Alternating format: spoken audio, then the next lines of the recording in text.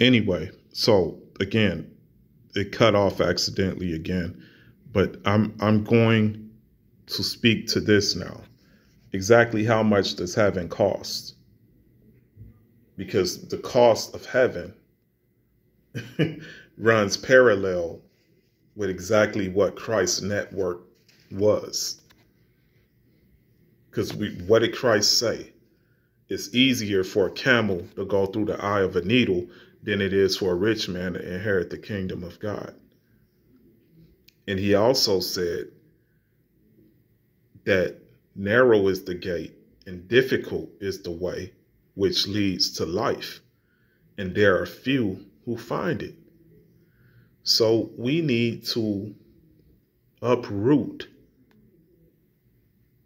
those who are unbelievers. We need to examine ourselves first and foremost and see that we are of the faith and see that we are actually paying the cost to enter the kingdom of God, because heaven is not free. That's what most pastors will not tell you. You're going to live, if you make it, live in heaven for eternity. Don't have to pay no rent. Live in mansions made of gold. Walk down streets of see-through gold. Transparent rivers of water. Gates made of pearls. The crowns and the eternal life, eternal breath. You don't have to worry about getting tired anymore. You're in your prime for eternity. You receive a new heavenly body. You can have access just like that. There is no travel in heaven. Anywhere you want to go, you can go like that. And you mean to tell me that this is free? No, it's not free. Because Christ said they have their reward. I can't stress that enough. Okay. So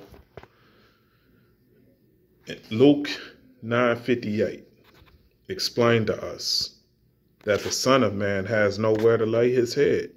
Now, this is the King of Kings, Lord of Lords. If he not rich, nobody should be rich. That's why he said they have their reward, because godliness with contentment is great gain. Okay, we know that Christ died in the prime of his life at age 33. Okay, and those who were living the affluent lifestyle, the Romans, are the ones who crucified him. So those are the people who had the money. Okay.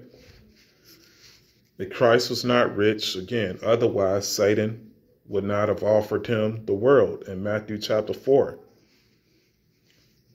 And finally, his net worth is an unperishable crown, and the name of all names, the throne above all thrones, the King of Kings and Lord of Lords. The Christ has been given a name above all names. You understand? That's his reward. That's his payment.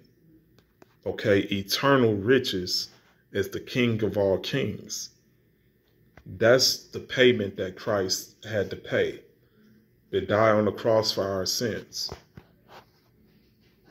Even though he lived a lifestyle without sin. You understand?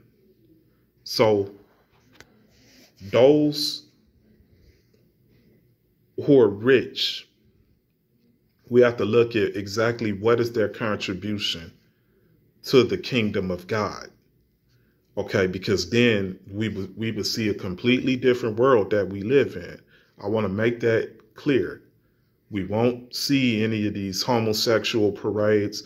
They'll begin to do what the men of God were doing in the Old Testament. I'm not necessarily saying they would stone people to death, but they would put away with these things from offending one who's rich for eternity more than anyone. And that's the Most High God, Jesus Christ. You understand? Because he has the power to cast anyone into hell for eternity. So we're looking at the power that he has, the riches that he has. You understand?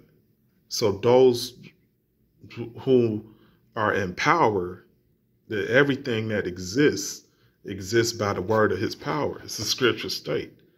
So those who have wealth now, the scripture state that the world is given into the hands of the wicked.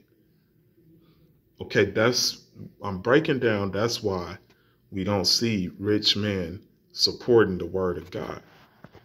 They go contrary to the word of God. They go according to the flesh. That's why Christ said, even with the Pharisees, they have their reward. How much does heaven cost? It costs you your life. You have to give your life to the Lord. Galatians 5, verse 25 states that those who are Christ have crucified the flesh with its passions and desires.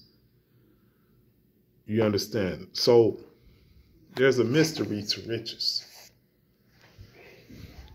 It's a mystery.